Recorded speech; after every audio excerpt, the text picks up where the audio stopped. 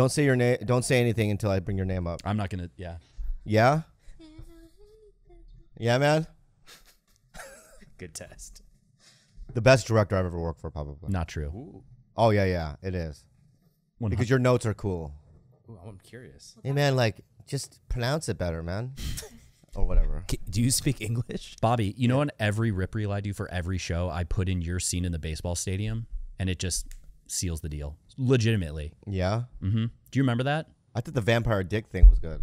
That was incredible too. Yeah. But that scene, you're so... let's talk about later. Let's start. God, I like it made me feel idea. so much better. Let's start!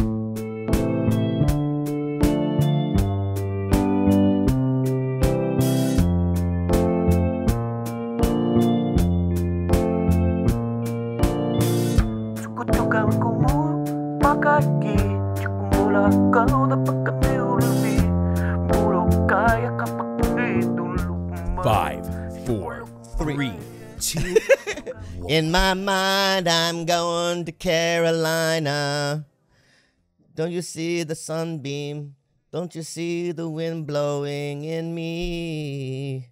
Side myself, going to Carolina in my mind. I love Johnny Taylor, man. He's a great singer. What's his name? James Taylor. James Taylor. I love that guy, man. You know what he reminds me of? He reminds me of just wholesome purity.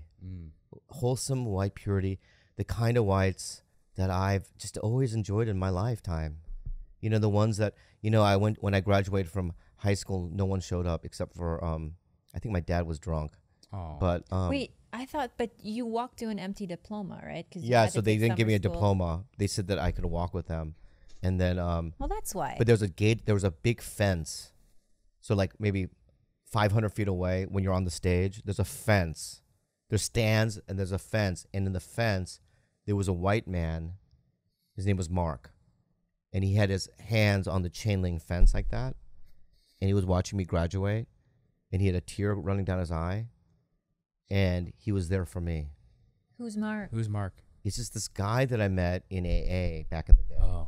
I want to know And he drove like 45 minutes just to see me graduate, and his hand was in the chain link fence like this. Wow. Were his legs up on the chain link too? Maybe. Like a monkey? Maybe. Yeah, I didn't see that far. But he could have been doing that, just dangling. You know, like those barrel monkeys you see. Yeah. You know?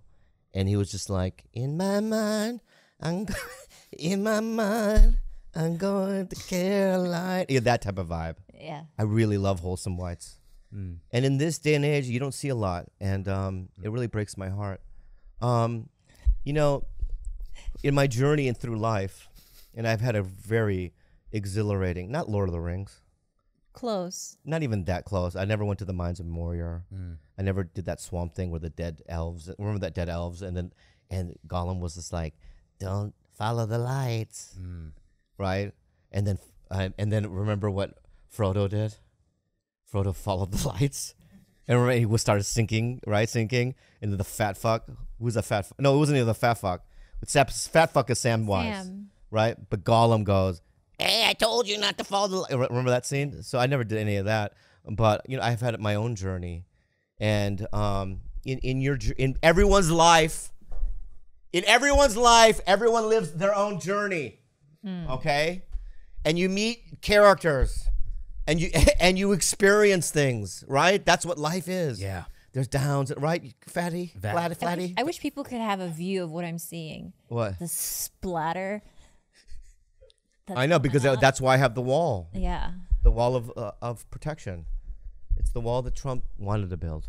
We did it here first. We did it here first. You're welcome.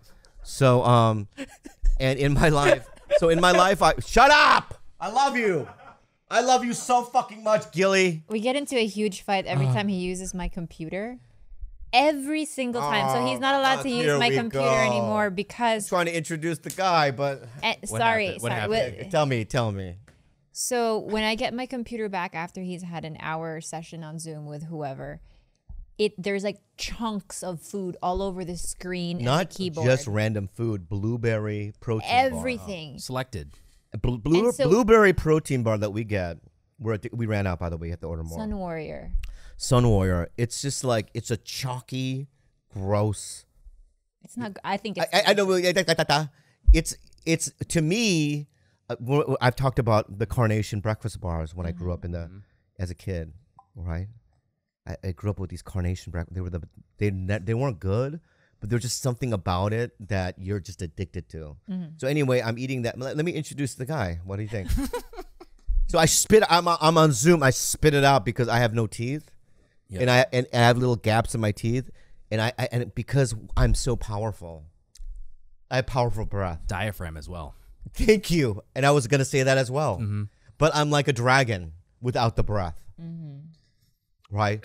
You know dragons? I've seen a couple in my lifetime. So a big lizard that breathes hard. No, dragons, bro. Like from the medieval days, like right? Yeah. Like Skyrim shit. You know how they blow? Remember fucking in the back to the Lord of the Rings? Yeah. The Hobbit, right? Full circle. Right? Mount Doom, smog is not smog, correct? That type of thing. Write it down, man. Smog. Yeah, and smog when he breathes fire. But I breathe out instead of fire, blueberry protein bar, chalky shit. Do you understand what I'm saying, everybody? And when you type on the keyboard, it's like Braille.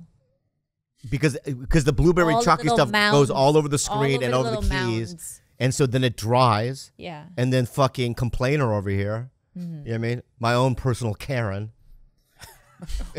Oh, that's fighting words. You better. Oh, I can't even. I can't stand by that. I can't. There is no bigger Karen on this earth than you, Bobby. That's exactly. Oh my God! I just fucking a rage. You know what I mean? I pressed a rage button in her brain. I was just kidding, babe. That's not a fight. Can we go with the voyage? I take it back.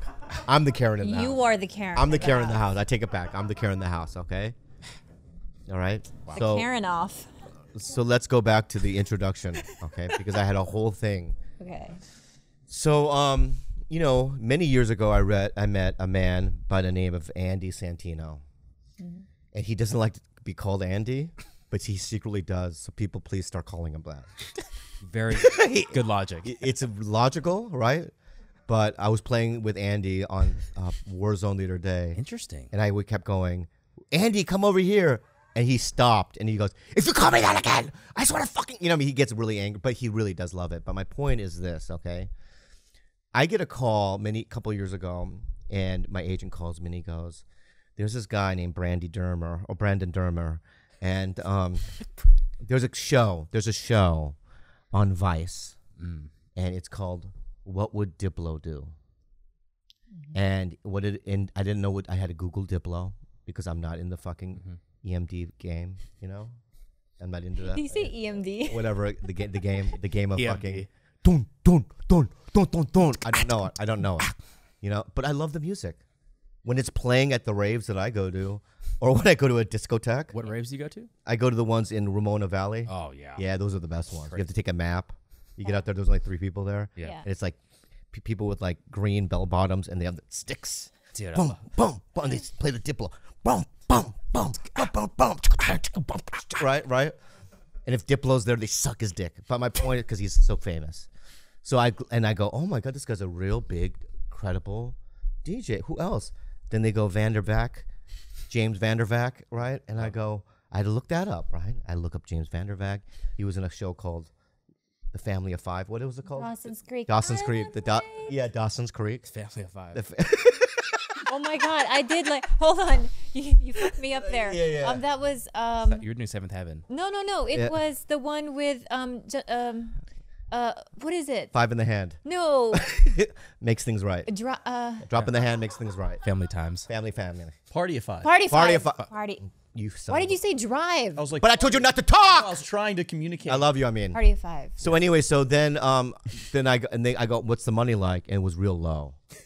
It was like, you know, working at like Jersey Mike's money. Okay.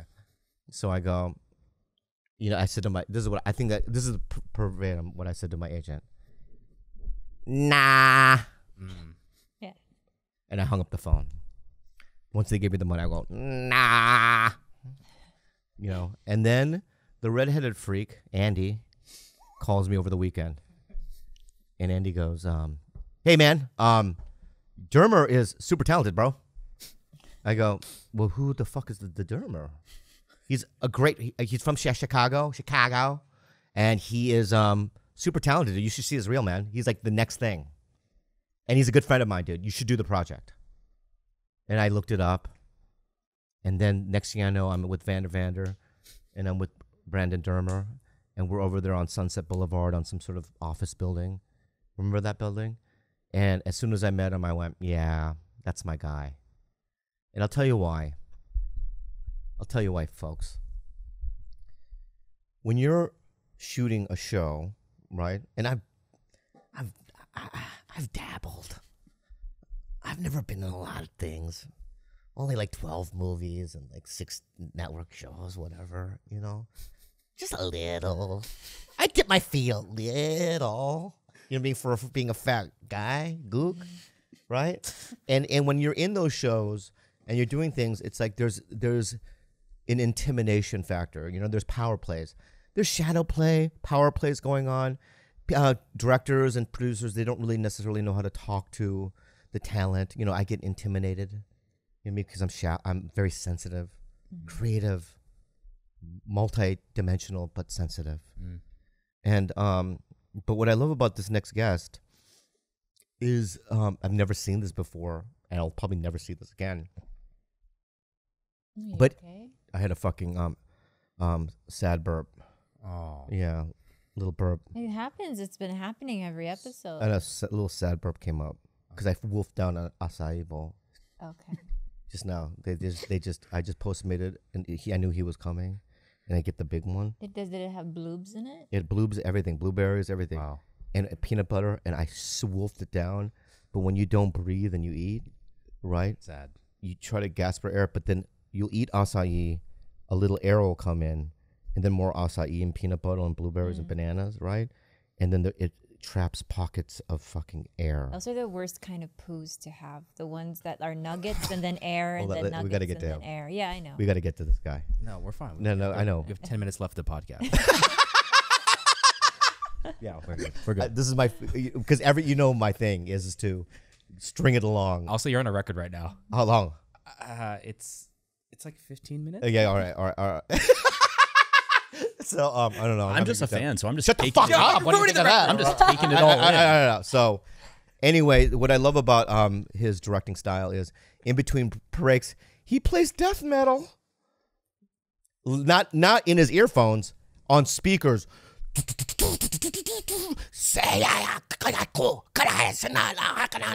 know, stuff like that, right? Sounds like corn. It's like corn, right? And then he'll go, action, and then the music will stop, and then you're just kind of trying to do it, you know what I mean? Yeah. But he also gives great notes like faster, you know what I mean? Or I don't know what you're saying. Just pronounce it. I don't know what you're saying at all.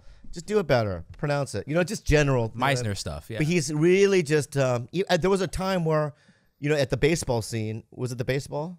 Where I had to do this, like, emotion. You know, I'm, very emotional. Not emotional, but I had to be, like, stern and say this thing. I was really nervous, but he's able to make me feel more comfortable. Anyway, he's a great director. He does all of Diplo's music videos. He works with Michael Francis. What's his name? Dylan Francis. Did you say Michael? Yeah, Dylan. I'm sorry. Dylan Francis, another DJ. Boom, boom, boom, boom, boom, boom. Or you know what I mean? In Ramona Valley. Yeah. I only know 3. I know I don't know Diplo, but I know of him. I know Michael Francis, and I know Stevie Ecke. But anyway, Brandon Dermer. Give him a round of applause, guys. Yeah, he's a director, writer, you know what I mean, thinker. Thanks, guys. Yeah. How you doing during the pandemic? It's fine. That was a lovely intro. Did it annoy you at all? No, I as a fan, I like I said, I'm just watching how the sausage gets made. I could just sit here and just watch. I don't have to talk. You guys keep going. Wow. I think about 50 episodes ago, you talked about Dermer, and you said you likened him to a wholesome gas attendant from Circle K. Mm-hmm. Do you remember that, Dermer? Oh yeah. Yep. I still have people DM me that all the time. Really? Oh yeah. But that I want to even say something even further. You literally do have a 1940s like valet. Oh. You know what I mean? Or via, or you know, when you go to a hotel and it's the kid in the elevator. The bellboy? He's not even a bellboy. He just He's not even switches it on. Yeah. Right, and it goes up. You just have this kind of like, you know, very nostalgic, old-timey, you know what I mean? But also not like, you wouldn't be a soldier in the 1940s or 50s. No. You're more of like, you know, the baker's son. Yeah. I worked in hospitality for many years. Did you really? Yeah. In Chicago? Yeah. Well, is restaurants hospitality? Yeah. what restaurant? I worked at the Weber Grill, What's that? the Weber Grill restaurant.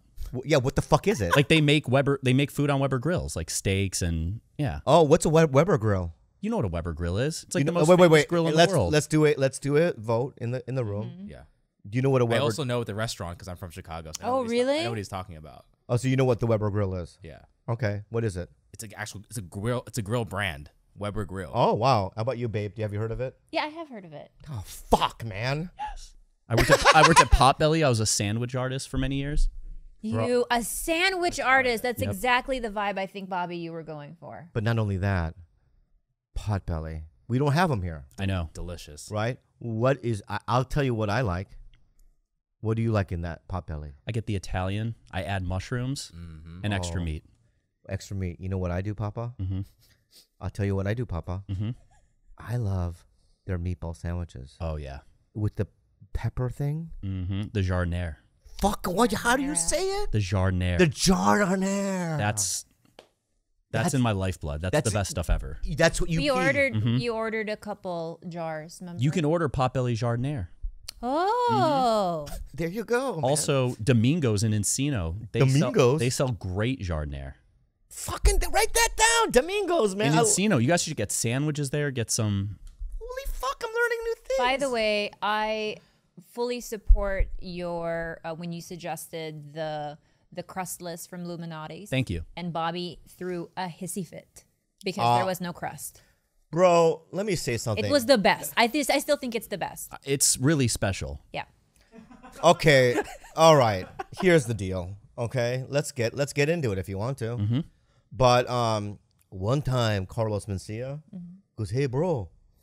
He goes, "Hey, bro, I'm gonna lose weight, bro."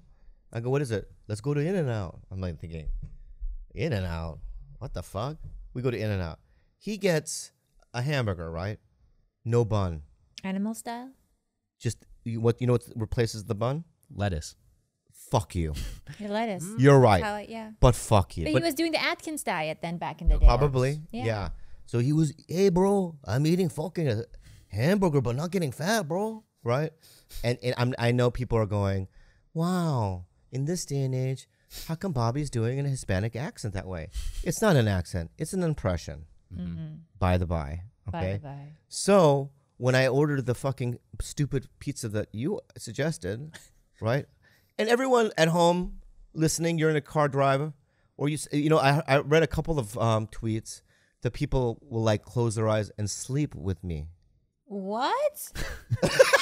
I mean, no, Is that your OnlyFans? no, not sleep with me, but they'll sleep to you, listening to to the sound of TigerBelly. you. Okay, that makes more Yeah, sense. I like saying sleep with me. Yeah, but they'll lay in bed and they'll listen. So if you're listening now, okay, this is what. So what was it? Crustless. Crust. So imagine a It's pizza. their keto option. There you go. Okay, so a pizza, I'll just give you, I'm sure everyone's eaten one, right? And so there's 3 elements to a pizza that makes it a pizza, right? It's a good argument. I've heard Yeah, this. it's, Oh, you've heard this argument? Yeah. May I say my it's argument? the same. May I say my argument? Yeah. Please do. Okay, thank you.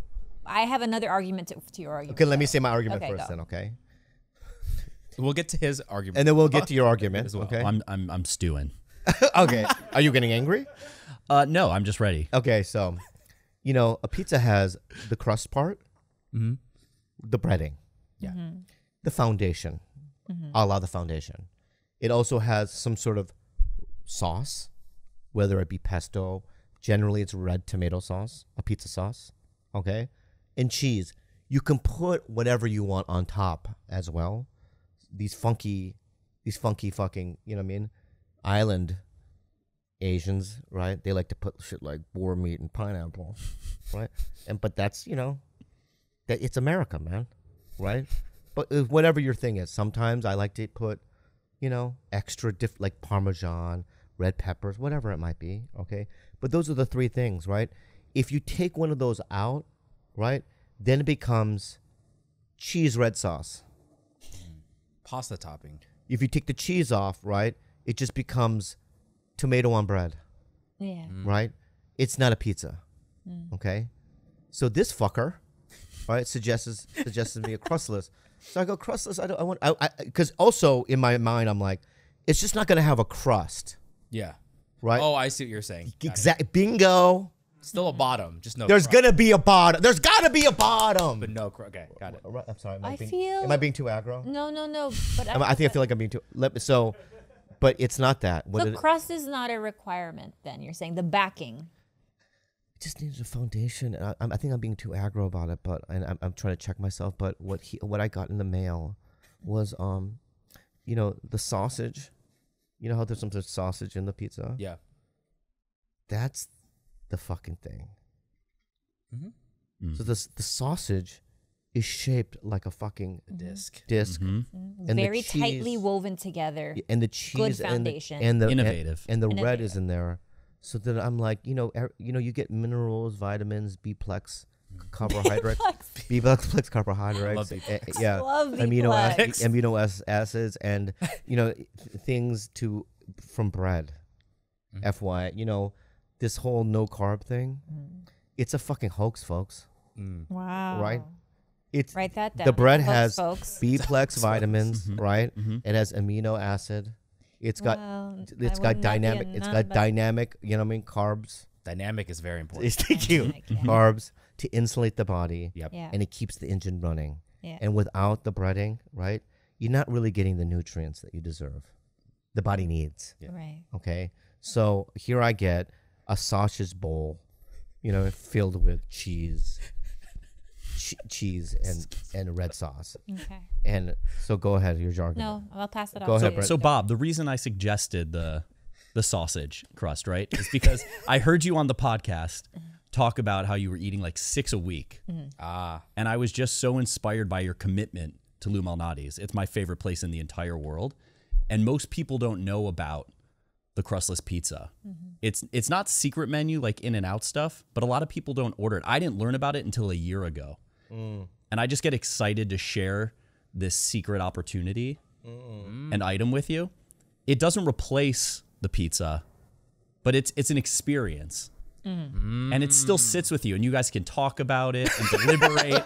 And I just wanted to share the experience because I'm inspired by your commitment to Lou Malnati's. Wow. It's rare I meet people from outside of Chicago who are as committed as you are. Truly. In fact, he has only ordered food strictly from Chicago, no other state. Oh, no, that's not true. You got the Detroit pizza, and then that's it. Everything else has been from Chicago, surprisingly. And that just warms my heart. The Vienna beef, everything. Oh, you get that too? Everything from Chicago. Well, you know, I have to say something about Chicago. Is that when I'm at the airport, first of all, what do you call that airport? O'Hare Or Midway? I've heard of it. or Midway. Midway. Yeah, it's O'Hare. I go to Chicago O'Hare. And I don't know if you've been here, but there's terminals, correct? Something happens at O'Hare that I've never experienced anywhere else. Is there's an underground tunnel connecting the two terminals. What the fuck is on the ceiling? The lighting? Yeah. It's beautiful. It's not. I want to. My dream is to shoot a music video in that underground little. But area. you know what I'm saying? I know exactly what you're talking about. Yeah, the neon like. Yeah. It's crazy looking. It's beautiful. I guess. You know, if you're like, you know, it looks like if Liberace exploded. Yeah. Is it overwhelming? Is it too much? It's very 80s looking. Yeah. It's very 80s, like, you know, late 70s, 80s vibe. And it just feels like, you know, it's a little too, I'm about to say something that I don't want Chicagoans, you know, Chi-town people. Say it. Just say it. Just say it. Yeah. Hey guys, we're going to take a quick break to share one of our favorite sponsors with you. Forhims.com. It's all about men's wellness, guys. Need help with your hair loss, ED, or have a cold? Interested in a mental health or COVID-19 home test? Hims is here for you. You guys, if I wish I had Hims growing up, man, because I had hair loss going up the yin yang, dude. Oh, man. I needed professional advice. This is one of the best services that we can promote. 66% of men start to lose their hair by the age of 35. Did you know that? Does it seem like you're moving ahead in life, but your hairline is moving backward? Oh. Maybe. It's sad. Huh? Oh, man. Huh, Ron Howard? Maybe your dad had to settle for hair loss, but thanks to him, you don't have to. It's time to prevent more hair loss, and no better time while you have some time. Tell them more. Thanks to science, hair loss can be optional. Hims connects you to FDA-approved products to treat hair loss, and they have thousands of happy customers loving their results. Tell us more about it, Gil. Today, Hims is giving their best offer yet. If you're not happy with your results after 90 days, Hims will give you a full refund. And right now, our listeners can get their first visit absolutely free. Go to forhims.com/belly. That's forhims.com/belly.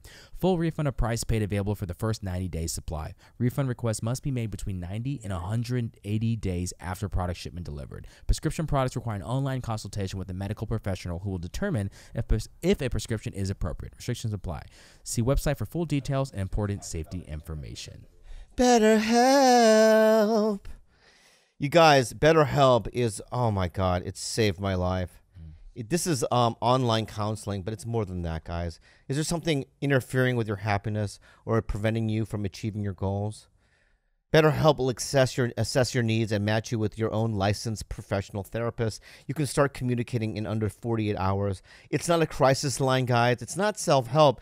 It's professional counseling done securely online. Khalyla and I have both used this service. It's so helpful to us. The service is available for clients worldwide. Tell them more, Khalyla. You can log into your account anytime and send a message to your counselor. They also have a feature where you can, it's where you can journal and your counselor can have access to it. You'll get timely and thoughtful responses, plus you can schedule weekly video or phone sessions, so you won't ever have to sit in an uncomfortable waiting room as with traditional therapy.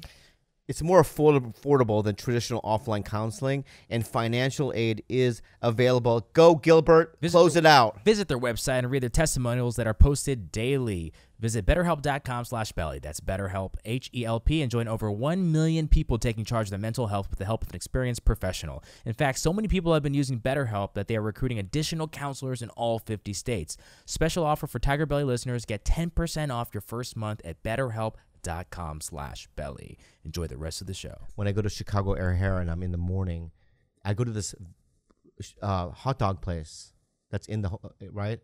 And they have breakfast stuff, but they always say, we can make you also a Chicago dog. There's nothing better than deep dish Chicago pizza. There's nothing better than fucking, the Chicago dog. Have you ever been to Gibson's? Absolutely. Best steakhouse on planet Earth. It's really good. Right? He's not saying it's the best. He's saying it's really good. That was his way of saying, okay, I'll let you have your opinion, but that's not mine. I like Gibson's a lot. I don't know if it's the best steak in the world. I really like it though. Khalyla, catch that. And remember in the league, they made that. Did you ever watch The League, that show with all the folks in it? They shot Who's in it? the folks. Nick, like John LaJoie and Nick Kroll and Paul Scheer and all them. Who else? Mark Duplass, Steve Renazizi. Steve Renazizi. They pretend that the bar, their neighborhood bar, it's Gibson's. Like the exterior shot they got is Gibson's. Yeah, I've been on the show. I know you have. Yeah. Then why'd you ask me? Because I just wanted to see your reaction. Yeah.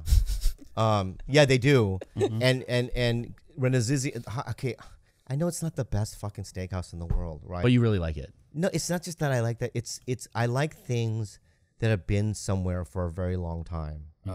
Like, do you love the Comedy Store? Yes. Why?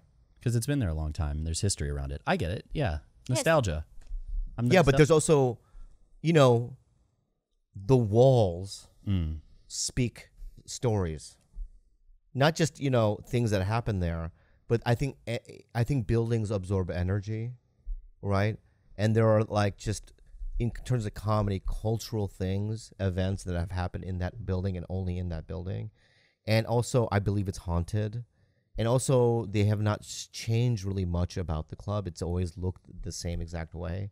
So it's almost like you're going into a time capsule, right? So that's how I feel about Gibson's. I waited tables at a restaurant up the street from Gibson's called Jake Melnick's.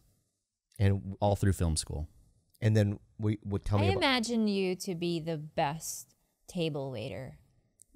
I was horrible. I was enthusiastic, but I would fuck up a lot and forget a lot of things. One time, a couple was very rude to me, and my manager deactivated their credit card. They were just like grinding me. They were really mean, really aggressive. I used to purposely stick my finger in the dishes while I'm carrying it. Yeah. You know what I mean? It's on purpose. Like if there was a salmon, I would just stick my thumb in and just, What restaurant? I can't say it can't because I don't want to get in say. trouble.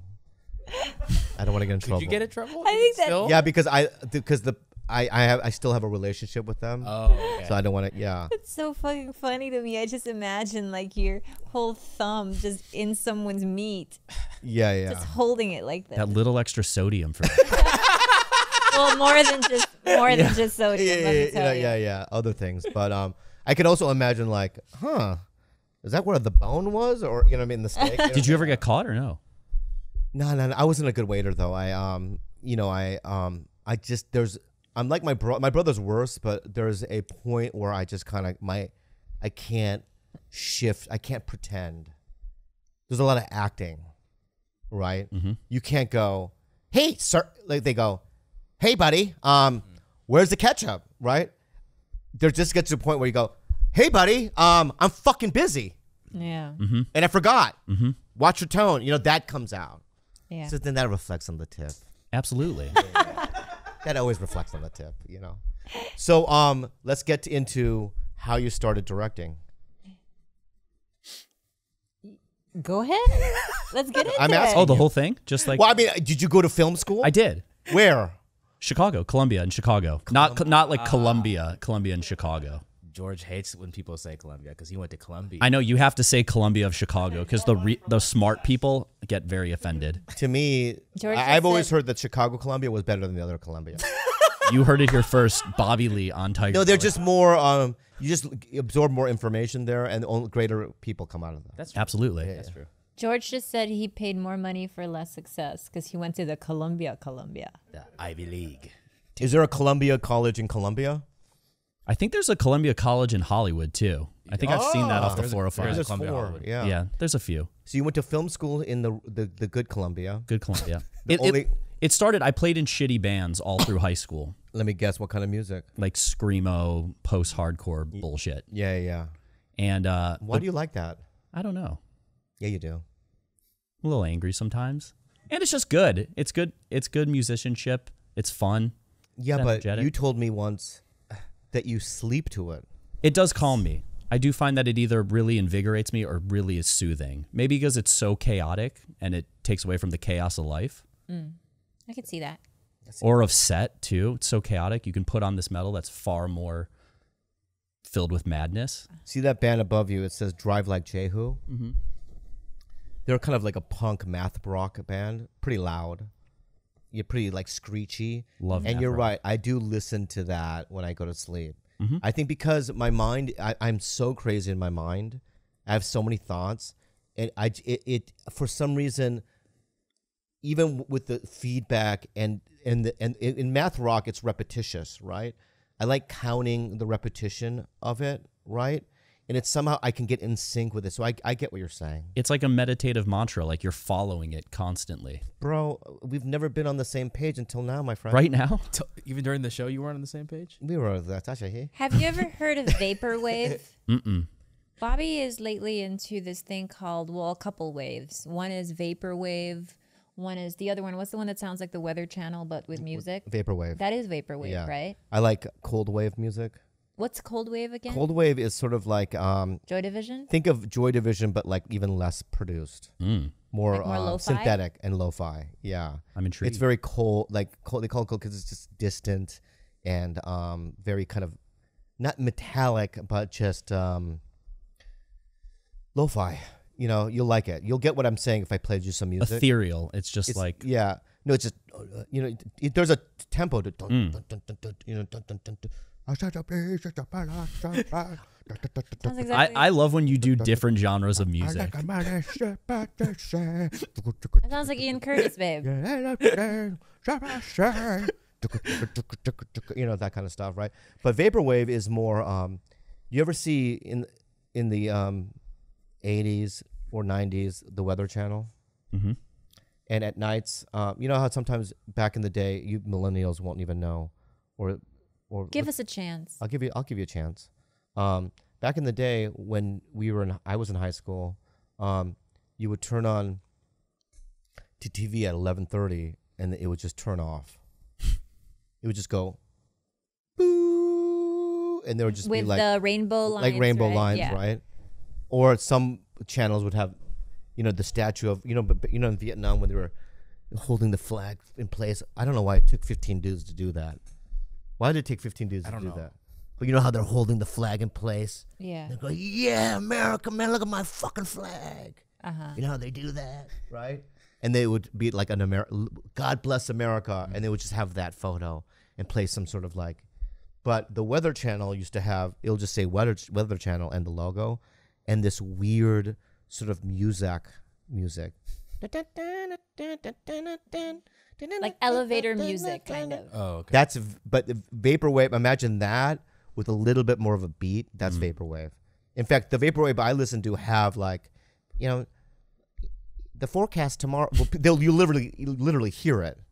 Them say the forecast tomorrow is 90 degrees over Fahrenheit. This and that. I mean, the traffic is really bad, and they'll have that in it. But I really like it. Do you remember the songs that you had on your MySpace page? Yeah, the same songs I listen to now. What? I mean, there had to have been like at least a rotation. Yeah, the Pixies. I've always liked the same things. The Pixies, Sonic Youth. I used to like the Velvet Underground, Roxy Music. I liked Television. I liked you like Television from CBGB back then. Love the Talking Heads. What did you have on your MySpace page? I was too focused on managing my band's MySpace page. And So just you never had a song on your personal. I honestly don't remember what it was because I was so hyper focused on my shitty band's MySpace page. What was the band called? Cellar Door. Because this is painful. Dark. Because Donnie Darko was like stoned in high school and like, whoa. Do you remember that scene where the teacher's like, the most beautiful two words in the English language together are cellar door? Oh, wow. So it was called Cellar Door? Yeah, so lame. No, I like it. It's cool.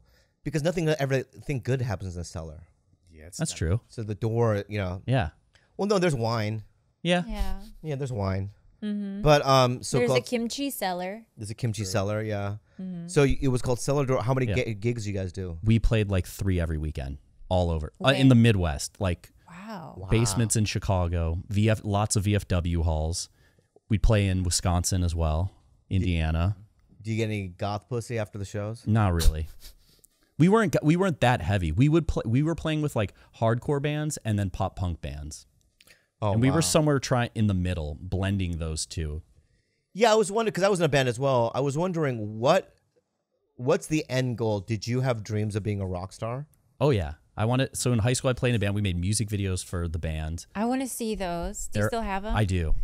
I made a lot. In high school I was like, I did that, and then me and my friends made sketch comedy for clubs at our school. And we were trying to be like the funny alt comedy. So we would basically take UCB sketches from Comedy Central and repurpose them to be about like Xbox Club, the clubs that would allow us to make videos to promote their club. So you were kind of like Rushmore, that guy. Yeah. Yeah.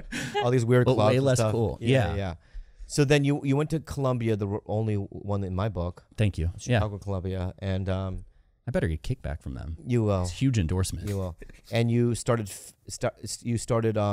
film school there. Yep. And what was your ultimate goal, to do movies or? I didn't really know. I played in another band after Cellar Door. We got a cease and desist from a band in LA that we had to change our name. We had like 400 fans. So we changed our name to Morning Scene. That band broke up.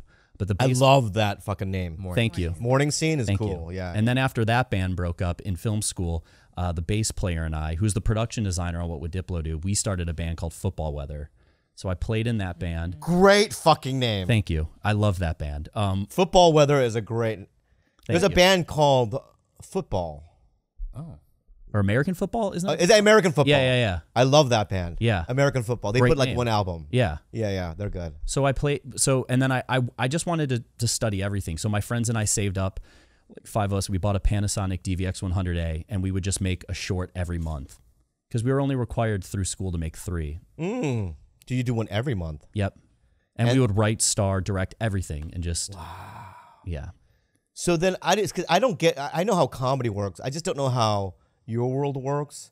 So you graduate from Colombo and Columbia, and you do you just move straight to LA?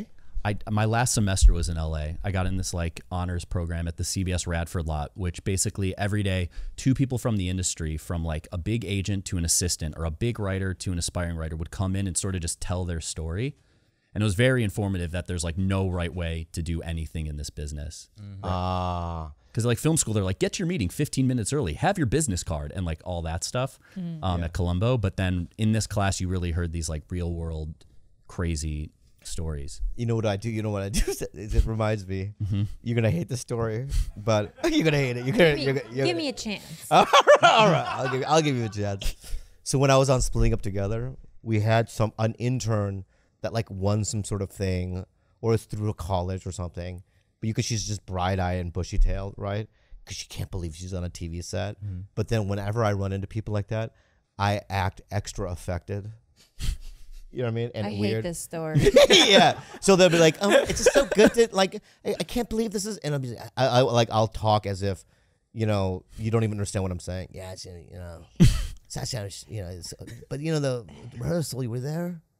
Oh God, I hate this story so much. Yeah.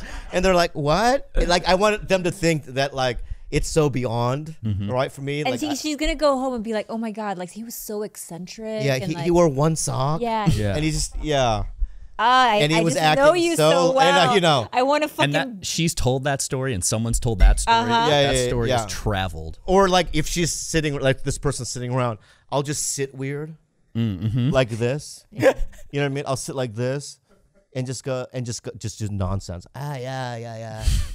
Do you see that? Oh man, the sun, fuck, it's so bright today. And just act weird and aloof. And she's just all bushy-tailed and excited. Yeah. But I purposely do it just to throw out, you know what I mean, that image. Yeah. You like it? God. So I anyway, wanna dead like you so bad.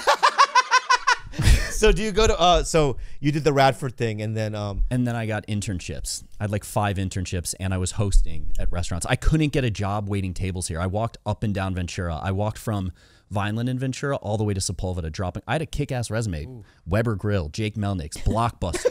I had like a. I was real. I could not get a job. Why do you think? I think because to get a job as a waiter out here is like a hot commodity, and I didn't have a headshot, and I was a. Yeah, that's exactly it. You didn't have a headshot. I was a little dorky dude, but I got a job as a host at a restaurant. So I did that for a little bit, and then one of my internships turned into a full-time job as an assistant. So I was an assistant to a producer and a manager for 4.5 years. Oh wow! What you can't mention? I can, yeah. It was called Underground Films.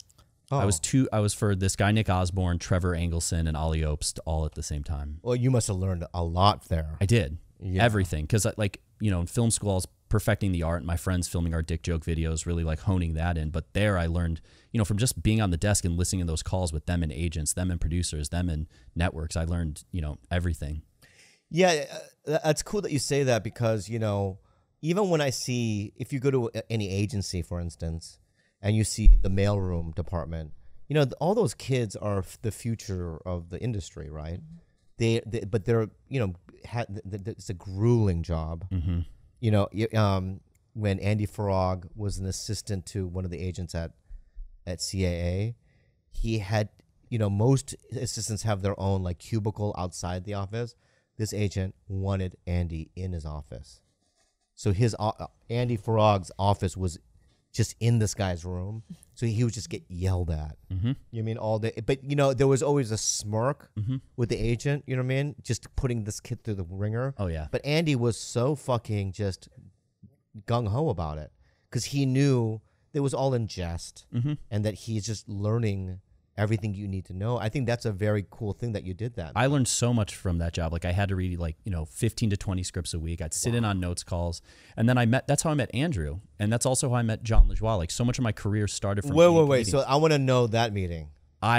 Andrew was a client there and I was the assistant. Be like, hi Andrew, are you coming in tomorrow at, whatever. and then did you guys hit it off? Yeah, we hit it off on the Chicago thing. Yeah. Andrew's such a nice guy. And then I started doing videos with John LaJoie, who was on The League.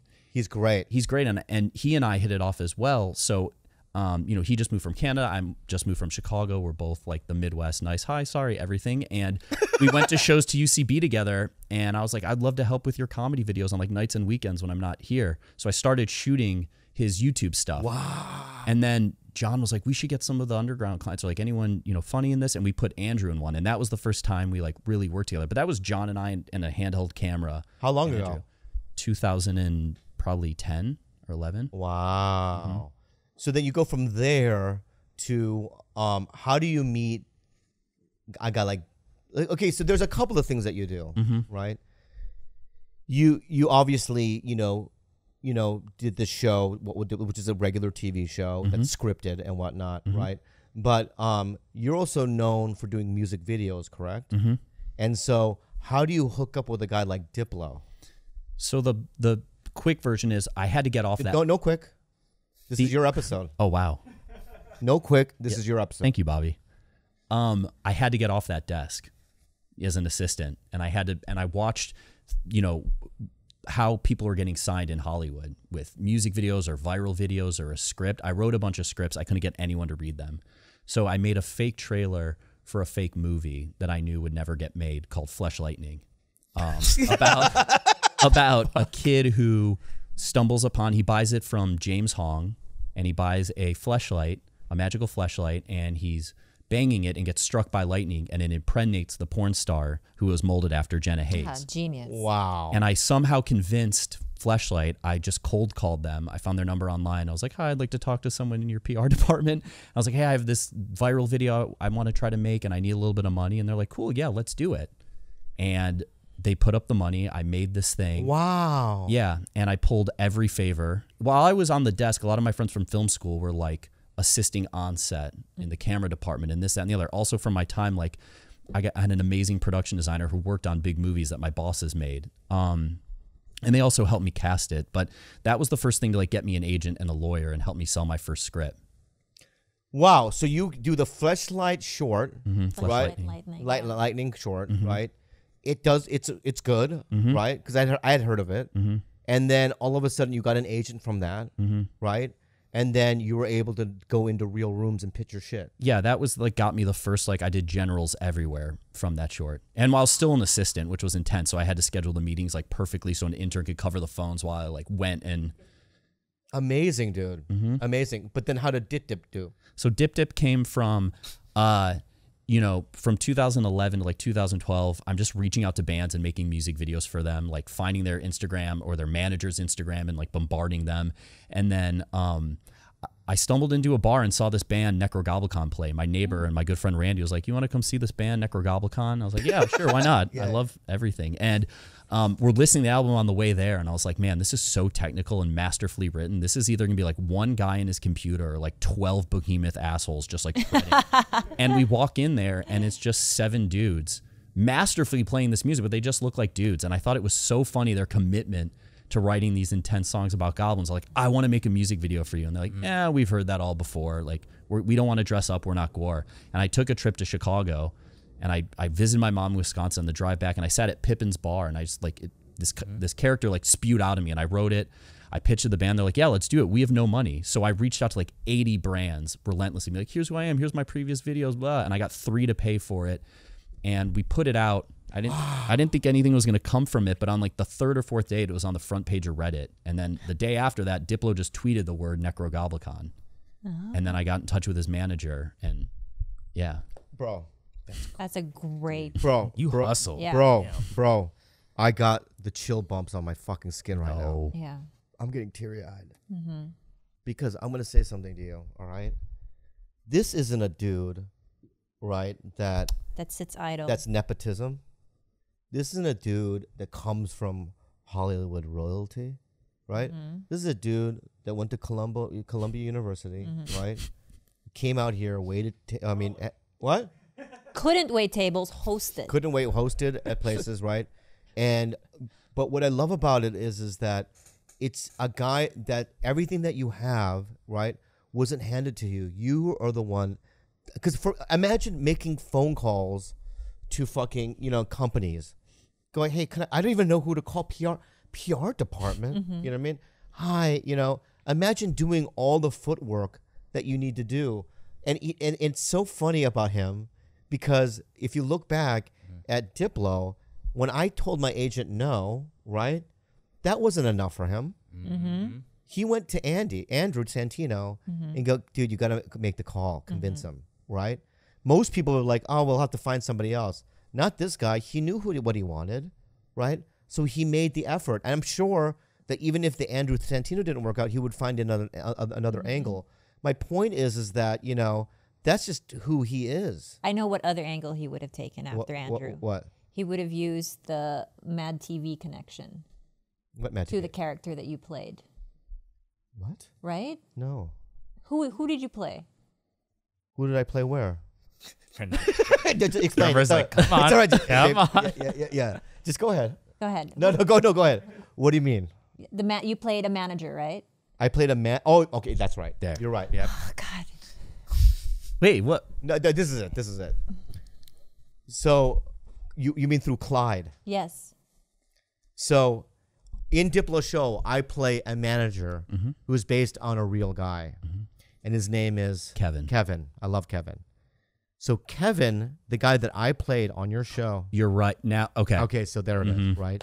So, but I'm a hustler too. Then. Yes, yeah, I you're love also that. too. Khalyla's the real But deal. when I was on Mad TV, Kevin's dad frequently did Mad TV because I always requested him. Because if you ever see Star Trek or Godzilla or any of these movies, there's always a Japanese man, the same guy, that I always, you know, whenever I saw Clyde on a movie back in the 80s, I'm like, oh, there's that guy again.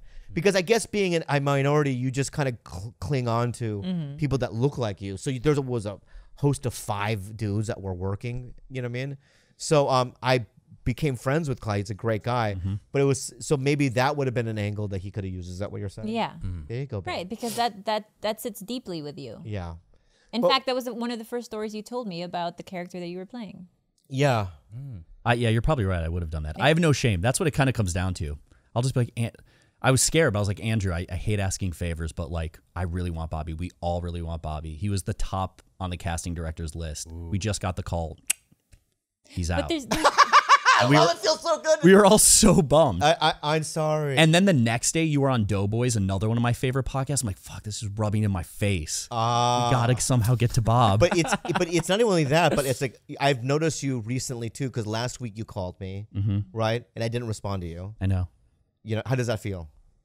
It felt fine. Okay, thank you. I knew you saw it. I figured you were busy. Yeah, I did see it. Right. I have a reminder when you're recording this podcast to attempt to remind you about the special, so you talk about it. Yeah. I literally have a The weekly special. reminder. Yeah. So, you know, I want Brandon to direct my comedy special, my stand-up special. And when I get it done, when I have it done, right, you're going to direct it. But you've been very proactive about reminding me. But may I remind you, though, that we're in a fucking pandemic, and I haven't done stand-up in fucking 5 months. And, you know, I'm just waiting for this to subside until we get a vaccine or whatever the fucking country does. And then we will get back into business of doing it. But that's why I didn't respond to you last week, because I'm like, I know that that's in your nature to be proactive, right? So that being said, fuck you. Yes, thank you. Okay. No, you're gonna be my guy. I love you. Oh, I know. No, it's not that I'm not worried about losing the position. Yeah, I'm just yeah. excited about it and want to keep stoking your excitement so we get it done. But this is what I love about you, man. That's why you know, I always want you in my life for the rest of my life. I think you're super talented too. Like Thank you. the talk about this talk show I did with the Green Goblin. Oh, the Goblin. So yeah, I didn't even answer your question of Diplo, but that Yeah, goes, let's go back to Dip. but that also goes to the Green Goblin. So Necrogoblicon comes out. Diplo tweets the word Necrogoblicon. I get on the phone with Kevin, and he's like, let's do a Major Lazer video, which is one of Diplo's bands. And we made this music video, and it went well, and it just kind of snowballed from there, where, you know, Kevin or Wes or someone else from that team would come and be like, hey, Diplo's got a music video, or I wrote this video that Warner Brothers passed on for a different artist, and I sent it to them, and I'm like, I want to make this. And they're like, oh, we got this guy, Dylan Francis. He would love this. And then I started working with him through that. And then, yeah, and then What Would Diplo Do came about because Diplo was like, I need a trailer for my upcoming tour, my Mad Decent Block Party. His record label's called Mad Decent. And at the time, I took a few meetings where executives were like, we want to do a show about DJs, whether it's like Entourage or Ballers. And I'm like, man, these guys are so not that. But also some friends back home were like, man, he must be so lit and crazy. And So I wrote what I thought people wanted me to tell them Diplo is like. This super handsome white guy who's like, yo, it's lit, and like always surrounded by women and money. And I was like, maybe James Vanderbeek could play him. He kind of... No, honestly, that's how it came about. Yeah. So, That's wow. So then I had my manager send James the script and my reel, and he's like, yeah, I'm down if I can meet with the director. And James's only caveat was like, can there be a fight scene in this thing? And I was like, absolutely. Yeah. And we made the trailer, and then we put it out to promote the tour. I never thought, anything else would come from it. And then Nick Weidenfeld, who was at Viceland at the time, was like, I think this is a show. And he showed it internally to like Eddie Moretti and Spike Jones. And they were like, yeah, maybe this is a show. Wow. Wild. Wild. So now I'm on the show. Here's what's sad about What Would Diplo Do? It's bittersweet. It's not even sweet, really. Yeah. It's way more bitter. Yeah. Yeah, I get that. Number one, I want to get emotional, but it could be one of my most favorite things I've ever done. Thank you. No, it's not you. Oh, Fuck okay. you. Fuck me. I love you. Yeah. No, it's because I love James a lot. He's done TigerBelly. Mm-hmm. And we've also had Dylan Francis on twice. Mm-hmm. So I met James and Dylan on What Would Diplo Do. Obviously, I met you through that. But it literally was kind of like so weird and quirky. And I just thought like, this could go. And so when we shot the fucking show, we did a season. How many episodes? 5 episodes. I thought, okay, this is my new thing. It just never happened again. I know. And it was a bummer because we got critical acclaim. Like, we got a good Rotten Tomatoes. We have really good reviews out there, but the powers that be. Well, you can watch it on Hulu, right? It's no longer on Hulu. It lapsed. It's on Amazon Prime and iTunes. It's on iTunes and Amazon Prime if you Yep. want to check it out. Bobby's great in it. Okay. You crush it. You're funny. You improv. You gave us all the gold. And then also this scene at the baseball stadium. Yeah. I did, whatever. It's so grounded. That's what was you're great ground- about it. So talk about the You're grounded. Necrogoblicon. So yeah, after that video blew up, I've been like the silent band member of that band ever since. Like, I work with the band in the creative direction of John Goblicon. I run his socials and such. And since then, he's now got a talk show. We were approached by a publishing company. I wrote his book that you can now go purchase. We have his book. John Goblicon's we Guide have to 2 Life. Yeah. copies. Oh yeah. And I'm hoping there's more in the works. But this talk show, and you're so sweet to drive all the way downtown and do this. Yeah, he's got a talk show where he interviews guests and they talk for. That was actually a very funny, funny. weird interview. It was amazing. Yeah, I thought it was really good. Who's done it? Who's been the guest on that shit? I had Joe Troman from Fall Out Boy. Wow. Wes Borland from Limp Bizkit was there, who was freaking out that you were showing up after. He stuck around for you to watch. Oh, Did I introduce you? I don't even remember. I remember him. Yeah. We've had on Keith Buckley from Every Time I Die, who was in What Would Diplo Do. Yeah, I love Keith. Who else have we had? He's the best. Keith Buckley. Keith Buckley's the best. Buckley. Of Every Time I Die. Yeah. Whitney Moore, super funny. Lots of folks. Well, listen, buddy. Number one. And you came down. That was so sweet. Of course I was going to come down for you, Frocker. I love you so fucking much, dude. I really do. I know. I love you I too. really do love you so fucking much, dude. I love you too. That's why you're here. You think that you're here because you're some famous guy? No. How many times have we asked you to do this show? Multiple times. Right. Yeah, But exactly. who canceled? Be real. David Spade. He That's kind canceled? of cool. No, but he had to move things around. Okay, fair. He never. No, that's not true. Also, We wait. couldn't get a hold of him. So on George's episode, you talk about how you never want the producer to reach out to you to be on podcasts. Yeah. And then George reached out to me.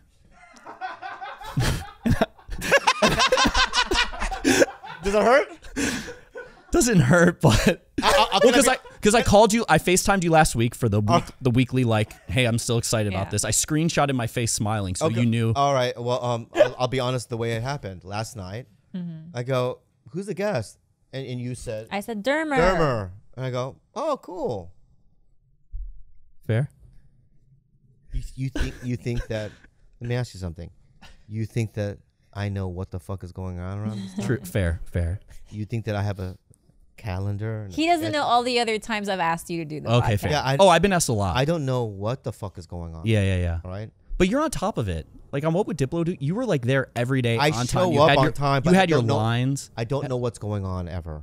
You Okay? do. Thank you. Remember the TSAs? Like, you knew your schedule so well of like, I'm traveling, I'm doing stand-up, I can't be here for this. Like, you were on top of it. Yeah. God, this fucking pandemic. Remember the days? Oh, yeah. Remember the days. We had fucking a life. Yeah. Yeah. So you want anything to promote? Myself. I just have music videos and commercials coming out all the time. I have shows in development that hopefully one day will see the light of day. Bob will be in Brandon them. Dermer is on Twitter and also Instagram. Instagram is verified. Oh, wow. Are you verified? Yeah. Yeah. What Would Diplo Do to that? I don't know what happened. You know, because you're special. Mm. And directors rarely, at your level get verified. That's because you're on your way up. Thank you. I really believe you're on your way up. I think, and also, me and Andrew, I don't know if you know this, but him and I are going to pitch a Bad Friends show. Mm. Maybe you can direct. I would love to. You guys are some of my two favorite people. We love you so much. But how our show goes. At the end, we do a thing called unhelpful advice. Yeah. And maybe you can get a little quirky Midwest. Oh, sure. Answer. Yeah. Oh, I just want to say one more thing. It's Dermer who always sends me links every time Junko Jeans has what do they call it? Their closing sale because they're going under. They're always going under. They're like a rug shop on Ventura that's always closing. Right, and they haven't gone under since it's their inception. So, but every time now they have overalls that you just sent me. Mm-hmm. Very happy about that. You guys should get sponsored by Jinko. I feel like you guys should be sponsored by Lou Malnati's and Jinko. Is that how you pronounce it? Jinko? Jinko jeans. Jinko? Why did I say Janko? I want to be I always sponsored by a said lot of Janko. people. I said Janko. Is that a Filipino thing? It's a Filipino thing. Janko? Like it's just like when you say, wait, hold on, Is that a Janko. Fubu? I always say Fubu. Like remember how people used to say Ruka? I mean, That is it. is it? I don't know. Is it Ruka? It's Ruka. Oh, What are we talking about? I just thought it was Ruka and I thought it was like ran by a Latino person, and it's not. It's a Hawaiian brand. Okay. But Ruka means like chick. This is just the thought processes of a Karen. Can't say that, Bob. That's like the N-word, man. Aw. He's projecting. I'm projecting my own shit. Wait, but Bob, whenever the world is ready, or even before that, I'm ready for you. I know already, dude. I fucking already know. I'm ready to start filming. I'm ready to do What are some of these ideas for the special? No, let's go. One unhelpful advice. Unhelpful advice with Bobby, Khalyla, and Brandon Dermer. You bastard. My father used to drive me to school when I was in 7th grade. One day he left our house at a normal time around 7 a.m. and everything seemed normal. We saw kids walking to the nearby elementary school and the normal radio programming was on. However, when I arrived to school, there were no kids or cars. I walked into my classroom and everyone was already watching a movie. I was 2 hours late. My father was also 2 hours late for work. We lost 2 hours of time with no blackout or a recollection of what may have happened. Everything was completely fluid. My theory is that maybe we passed through a spontaneous wormhole that shifted us either in time or dimension. This would potentially mean through in our old dimension we are missing persons, and I can't help but be sad for how our family in that world has felt all these years. Thoughts? How do I figure out what really happened to us? We have pen and paper if you guys need any help. This made me think of like a Twilight Zone episode. Has that ever happened in your life where you kind of blacked out for that amount of time? No. Maybe in college, but Yeah, I've never fully blacked out, but there were times in like my peak anxiety, and I blamed my anxiety where I felt like I would wake up from a nap at like my sister's house and I could not for the life of me snap back into reality. Like I was caught in some like psychological limbo of feeling like I was not really living on this earth, and it happened for a few hours, and I would sit there and cry. I would tell my sister like, wake me up, can you wake me up? She's like, you're awake. I'm like, wake me up. Like I was trapped. So I don't know if I was a part of me was in a different dimension and just kind of in a limbo between two different dimensions. But I don't know. That seems like that does seem like a Twilight. I get that with the anxiety though. I call it like time consumption when I'm having a panic attack or my anxiety is at peak level. Time is irrelevant and I just waste time panicking. Guys, I don't think I've ever blacked out like that. It happened to the father and son. Okay? And the odds of both of them having an anxiety attack and having 2 hours go by that quickly is so I'm going to say something. Number one, the X-Files pilot had that. So it could be in the work of some alien. My point is, it looks like the work of the little grays. So you think they were taken and then put back? You know what the little grays are? What are the little gray? Little spacemen. That's right. But they're just not little spacemen. They're actually the first alien species that has contact with our planet, and they live amongst us in these underground bunkers, in military bases. Oh. They're here. They have What? They have telepath. Yes, they're here. Okay. I don't like your tone. I'm looking up X-Files, the pilot. So Oh yeah, I'm yeah. trying to understand. They have Great telepathic pilot. abilities. They don't have vocal cords. And communicate. And I do have a little gray story that I'll tell on another podcast. But it's true. Do you feel like Wait, I you've wanna ever hear been this story. contacted? You feel like they've gotten a hold of you? Not me personally, but when I was 18 years old, I was in Lemon Grove, and I was at an AA meeting, and there was a man in a suit there. He looked like he was in the FBI, and he goes, "Hey kid, my name is Max."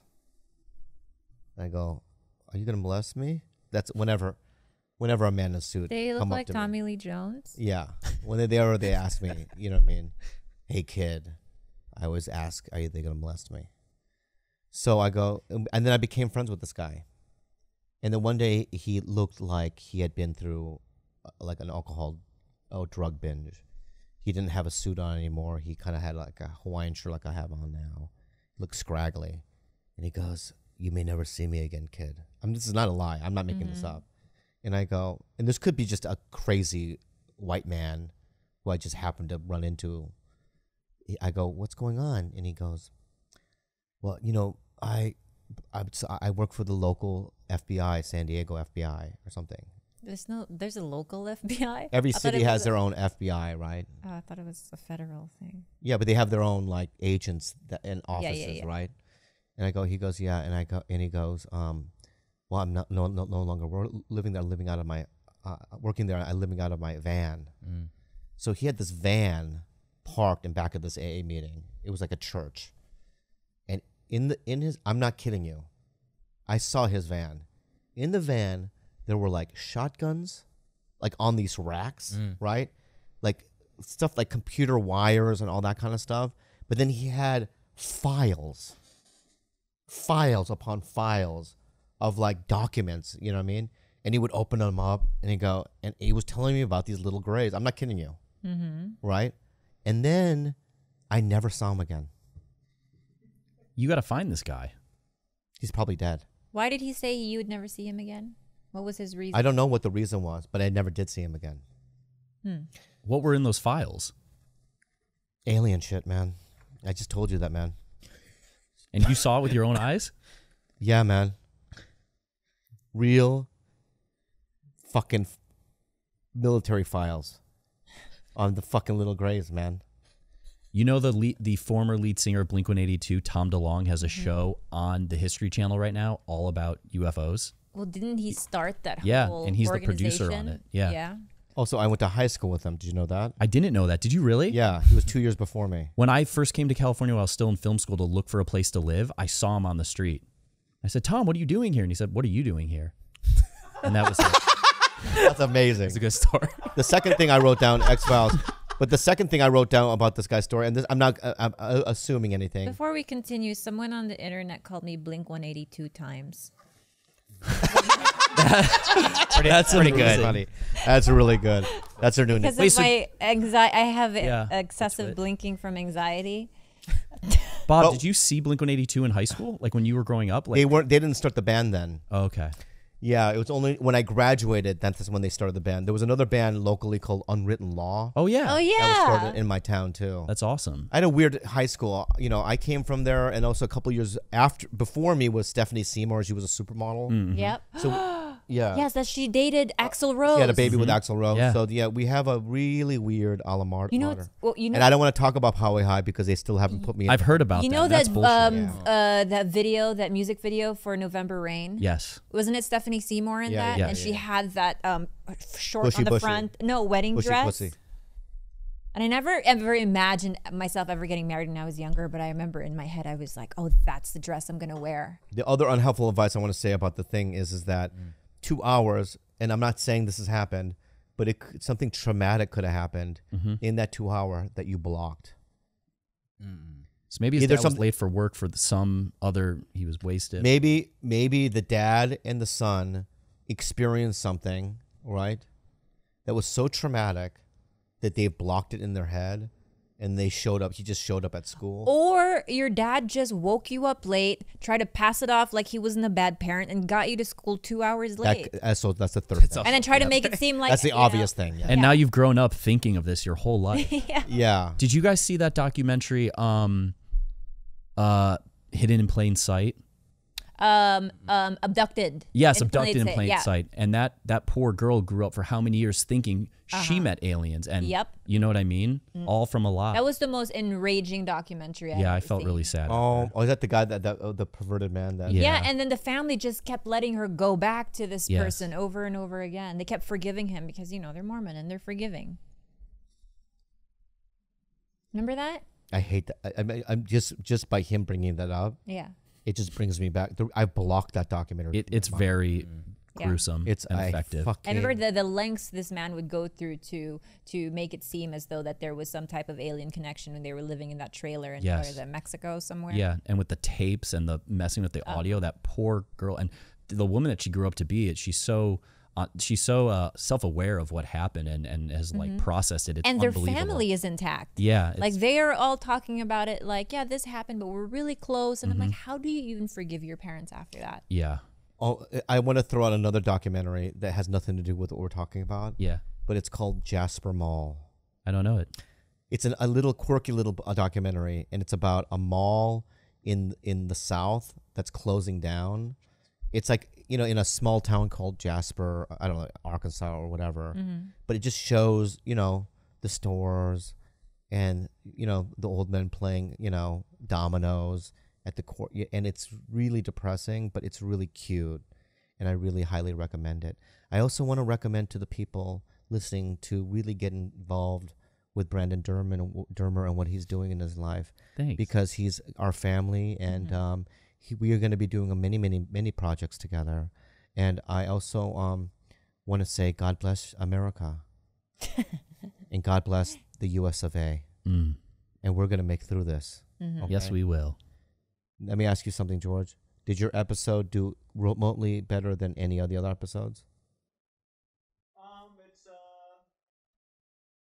It's number 7 of the last 10 on YouTube right now. Yeah, that's not not good. bad. That's not good. That's not bad though. That's not good either. As a longtime fan of the show, I was excited to hear the George episode. And then did you feel as though we didn't? God. You didn't. Why did you we say didn't that? Give him his. We didn't give him the limelight. Bobby refused to. I said, okay, we're gonna ask George from beginning to I end fucked about her. his life, and Are you Bobby mad? was like, nope, that's not what we're gonna do. I could have taken it, if I'd. All right, guys, give this. I really. okay, Shut the fuck up. Shut the fuck up, man. Still going. Oh, we're done. We're done. all right. We're done with you. Okay. I want to give Brandon a round of applause. Give him a round of applause. He was a great guest. I really enjoyed. Oh, thank you for having me, Bob. Khalyla. Clap for everyone. yourself too. Oh, thank you. Yeah. Hey guys, thanks again to everyone over at TigerBelly Patreon. If you're a member, you already know what a great community we have over there, people just like you. If you want to join and get access to all exclusive content, plus our Discord, you can find out more at patreon.com/TigerBelly. Let's also thank our sponsors, Hims and BetterHelp. Today, Hims is giving you their best offer yet. If you're not happy with your results after 90 days, Hims will give you a full refund. And right now, our listeners can get their very first visit absolutely free. Go to forhims.com/belly. That's forhims.com/belly. BetterHelp wants you to start living a happier life today. Bobby and Khalyla use this, and Jules, aka Rudy. Special offer for TigerBelly listeners: get 10% off your first month at betterhelp.com/belly. And to get your question on TigerBelly get your question on TigerBelly by emailing us at adviceunhelpful@gmail.com. We're looking for interesting, unusual, non-typical problems, like time rifts in our dimensions, and we need your help as much as you want ours. That's adviceunhelpful@gmail.com. We love you guys. You can follow us on TigerBelly on Instagram at TigerBelly, on Twitter at TheTigerBelly. You can follow Khalyla on all her social media and all her thirst traps at Calamity K. And you can follow Bobby at Bobby Lee Live. You can follow George, Mr. Married Man, at George_Kimmel. And guys, keep up with your CDC updates at Gilbert. We love you. Have a good night.